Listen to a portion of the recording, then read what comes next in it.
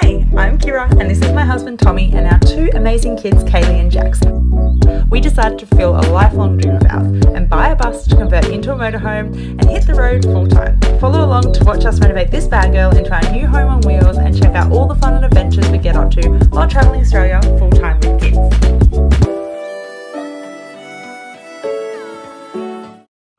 This is Frankie. She's an Iveco Delta Mark II that started life as a 52-seat school bus.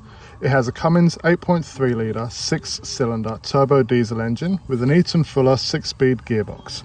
We carry 400 litres of water, 2000 watts of solar, 5000 watts of battery storage, and it runs a 3000 watt inverter.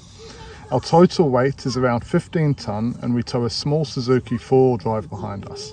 We spent approximately 12 months completely refitting her in our spare time, and although she is completely livable, we still have a few finishing touches to finish her off. Anyway, here's the tour. Hope you enjoy. Okay. Hey guys, welcome. We are here at the Big 4 Whit Sunday Adventure Resort and we're going to show you through our tiny home Frankie. Come on board. I'm going to take you guys up the back and we'll make our way forwards.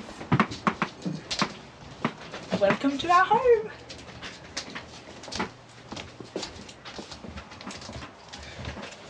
Alrighty, this is our main bedroom. This has a queen bed. We have little bedside tables up the back with USB sockets in them so we can charge all of our devices back here as well. Got some reading lights, our Sirocco fans. We could not go without these babies. We inserted, or what is it called? No, inserted. What, installed? Installed. We installed a back window to increase airflow through here because, as you can imagine, in a big metal box it can get quite hot. That is one of the best things I love about our build. We've also got full-size cupboards here, and underneath this big bed we have tons of storage. Now we have a few extra guests with us at the moment from overseas. We've got lots of luggage, but usually there's tons of space under here for storage, which is what you want in a home. Now Tommy installed these awesome day-night blinds, so we've got privacy and light that can come in during the day and then full blackout curtains for the evenings. Now we're moving on into the kids' bedroom. So we decided with the kids' bedroom to go with full-size single bunks. These ones are just from IKEA. We just picked them up from IKEA and installed them right in there, which they fit perfectly, and we just designed the rest of the bus around them.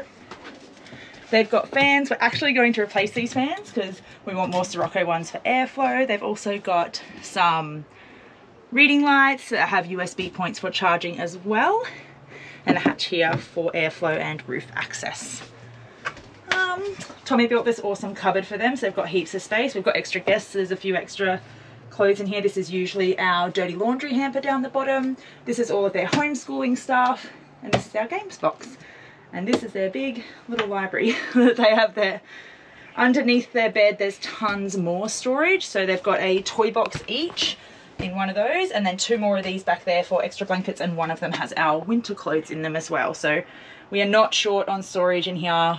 We love it. We have everything has a place, and all the storage that we can get, we will make the most of it. Day-night blinds all the way down the hallway. We went through a few different ideas for layout, but this one was the one that stuck and we're super happy with it. It's a little bit dark in the bathroom. Might have to take that curtain down. Let me take that curtain down. That's all. So we've got a full-size shower there with a little vent at the top, a Dometic toilet, a vanity, and then a little toiletries cupboard on the side for extra storage as well. So everything you need in there. Tiny little bathroom, but it does the trick.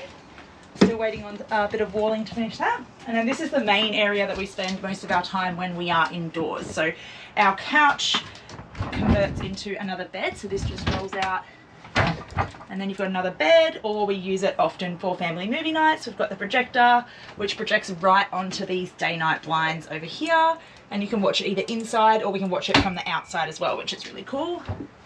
The kids love to invite all the campsite kids around to have a little movie night. Full-size IKEA kitchen, full-size LG fridge.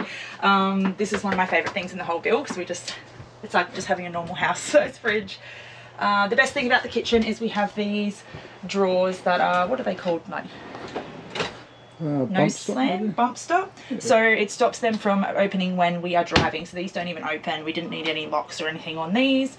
We have everything we need in there. So tons of drawers all behind there. And this is our pantry where we have all of our food, which works really well. And then over here, we've got the 2-burner Dometic gas cooktop. We don't cook very often inside, but when we do, that's super duper handy to have. 240 volt plugs for toasters and kettles and blenders and all the things that you need. Big deep sink favorite.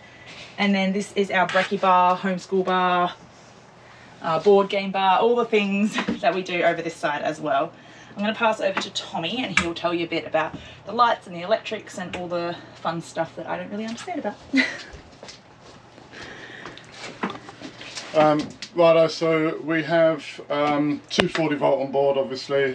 We've got, or will have very shortly, about 2000 watts of solar on the roof, which is coming to this controller, which has 5 kilowatts of battery power lithium, and then we've got a 3000 watt inverter. This system is all in one, so we didn't have to really wire too much up, apart from a 24 to 12 volt reducer, which goes to our fuse boxes in the center up there. I do go into a lot more depth on our YouTube channel, so if you want to follow that, then I'm sure there'll be a link somewhere.